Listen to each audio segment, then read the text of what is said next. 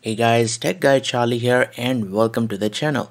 So One UI 5.1 just landed on the Samsung Galaxy S22 Ultra. Thought I'd show you the new features and changes this update brings.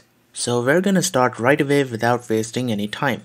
So first off, they've added a brand new battery widget, and this one shows you the battery level of your phone as well as the connected device. You can see we've got a headset connected and it is showing us the battery level of both the phone as well as the headset.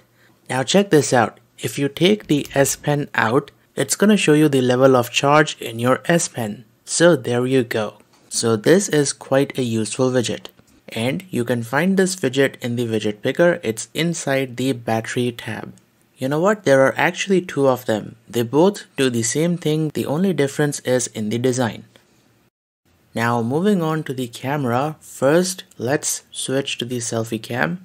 Okay, so the first change here is that the selfie color tone toggle is inside this button, and you can see it's right over here. And you can change this from natural to bright if you want slightly brighter selfies. And this feature was already there on One UI 5.0. It used to be inside the settings, so it's right over here.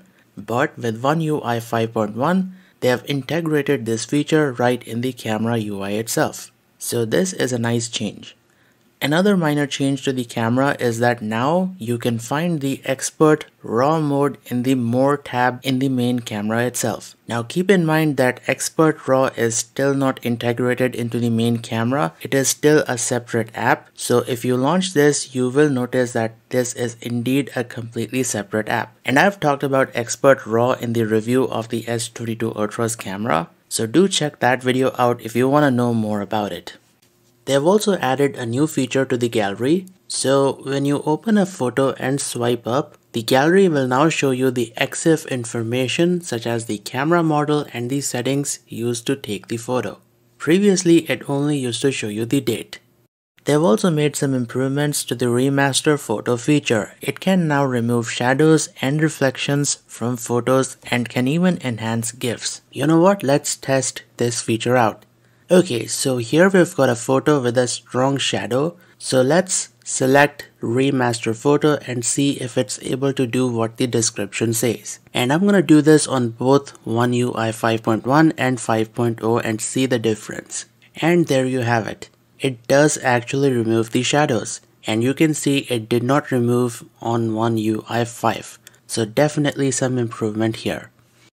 One UI 5.1 now allows you to change the location of the screenshots and the screen recordings. All you have to do is go to Settings and then Advanced Features. Here, tap on Screenshots and Screen Recorder, and here you will see a new option that lets you change the location where the screenshots and screen recordings are saved.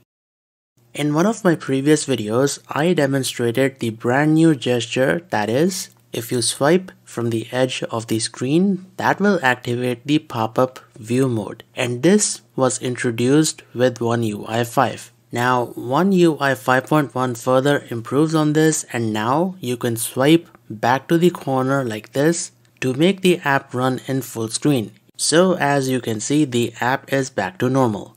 And you can't do this with the previous version, so swiping to the edge does not work on One UI 5. So this is brand new. One more gesture that you can do is swipe up with two fingers from the bottom of the screen to open the split view mode. There is one minor change here, that is, now the phone shows you a list of most used apps. And guys, keep in mind, for these to work, you must enable gestures by going into the settings and then Advanced Features. Here tap on Labs and enable swipe for pop-up view and swipe for split screen. Now if you head on into the settings and then go to modes and routines, you will notice that now you can set your own wallpaper for different modes. So as an example, if we go into the work mode and scroll down, you will see an option that lets you set a custom wallpaper for this particular mode. And whenever this mode gets activated, the wallpaper will also change to the one that you have set from here. And obviously you can set a different wallpaper for all of these modes to suit the situation. And I don't think I need to explain what this feature does because I have already done that in the One UI 5 video. Okay, moving on. Next up, the weather app has also seen a slight redesign, so let's tap on the widget to open the app. Okay, so first off, you've got this text up here that describes the weather. Really nice. And the temperature graph also now changes color to show you the changing temperature throughout the day. And if it's raining, it's gonna show you a cute little bar graph. And lastly, I've also noticed that there are now suggestions in the settings. You can see that the phone is auto-suggesting some stuff here like auto connection to hotspot, sync gallery to OneDrive, etc, etc. And yeah, that is pretty much all there is to it when it comes to One UI 5.1. It's not a major update, it only brings minor improvements to the UI. So with that, I guess that brings us to the end of the video. Thank you for watching. I know I've left out a couple of features because I feel that the ones I've covered are the major ones that you will notice and use the most. And it goes without saying, if you have enjoyed, make sure to mash that like button because it helps out a lot. And subscribe to the channel if you like what you see. Ladies and gentlemen, Tech Guy Charlie signing off.